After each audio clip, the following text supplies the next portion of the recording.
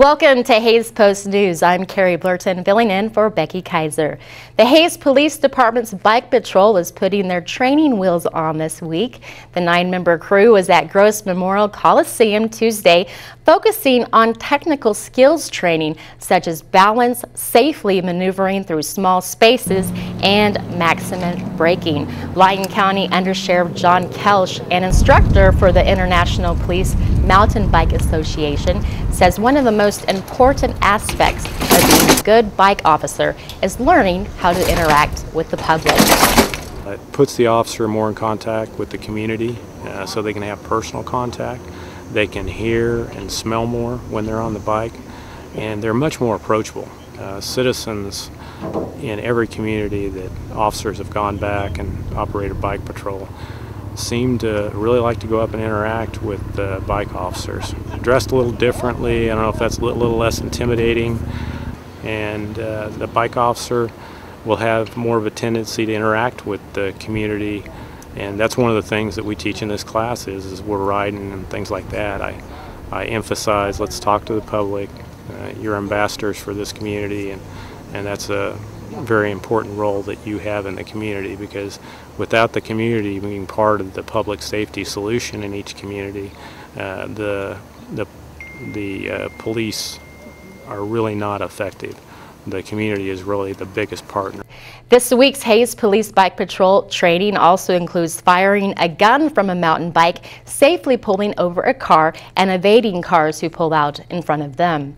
7 dental providers in Hays and even more dentists across Northwest Kansas are taking appointments for the 3rd annual DDS Give program scheduled for next month.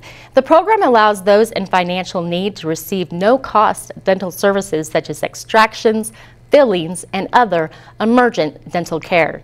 It's really a great feeling to be able to give back to some people who would have otherwise no other options or ways to help themselves get some care that they need urgently. It's a great feeling to be able to help people in our own local community.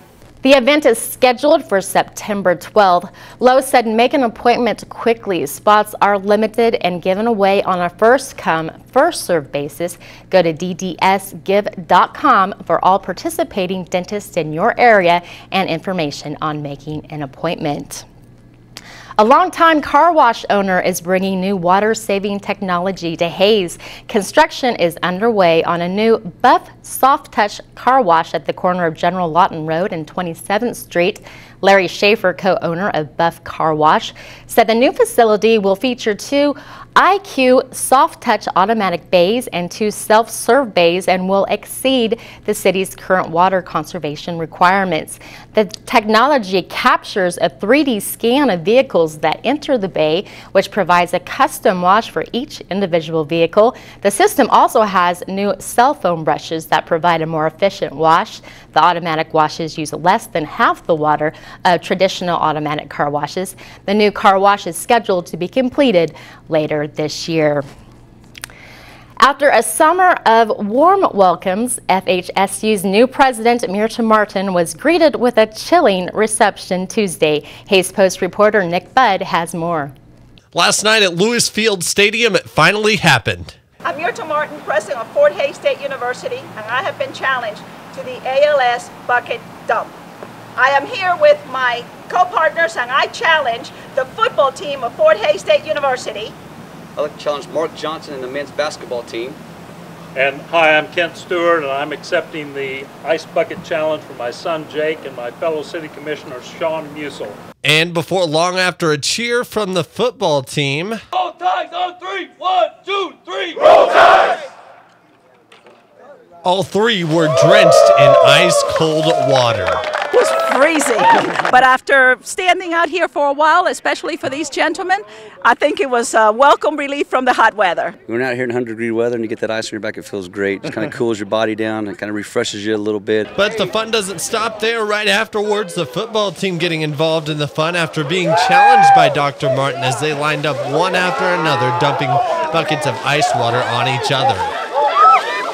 You know, it's just a great team building thing, and it's also great, you know, for funding for that program as well. You know, our kids need to understand the things that are going on, you know, in life, in the communities, or, you know, around the world, and the people that are affected by this. And, you know, it's good for our kids, you know, to get involved and do these things, but it's team building, gets people involved and understanding, you know, how important it is to raise funds for this.